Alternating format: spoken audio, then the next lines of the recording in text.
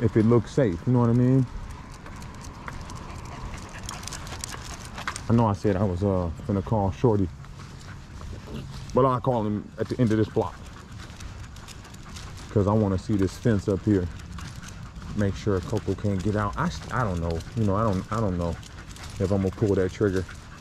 It would depend on if he is okay with me breeding it. You know, of course, him being an old man, I don't expect him to whelp the puppies. I'll whelp them. Now I bring her back to my house. If I need to go on the street, I'll bring her. Oh, she coming to get that dirt. So I'll bring them back to my house and I'll whelp them. And after the pup's gone, I got mine. After the pups are gone, I'll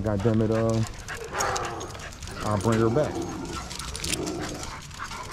And they got that big and they got 2 Rottweilers.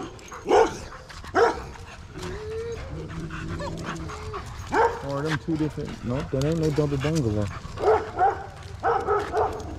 They got that ugly ass dog, and then they had another that has 2 purebred dogs.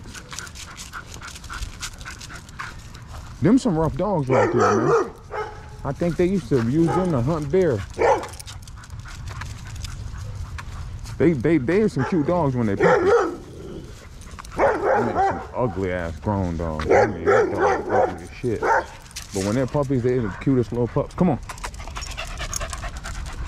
Never liked them.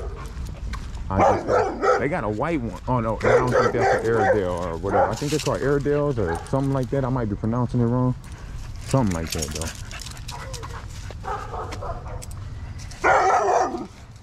You know, like I like dogs in general.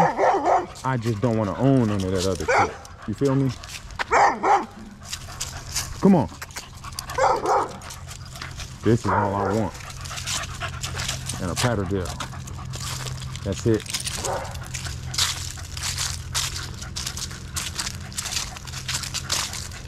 There, that's the crib right there. All right, so I'm gonna holler back. I'm gonna check my man's yard out. See what I think. See, I would just be worried about her climbing that fence.